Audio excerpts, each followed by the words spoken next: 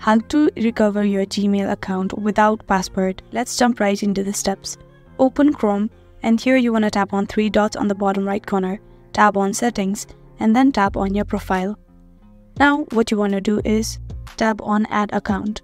Here, as you do that, you will enter to this page. Enter your email address here and then tap on Next. As you don't know your password, tap on Forgot Password. After that, you will enter to this page where you want to tap on Try Another Way. Now tap on I don't have my phone. As I have previously not entered anything related to this account, you want to tap on Try Again and Try Another Way. So in this case, you have to put your phone number in it, and then you will be able to recover your account through text or call. But in case I have filled up the recovery form, I'll be able to recover my account through answering some questions related to me. That is how to recover Google account without password or phone number.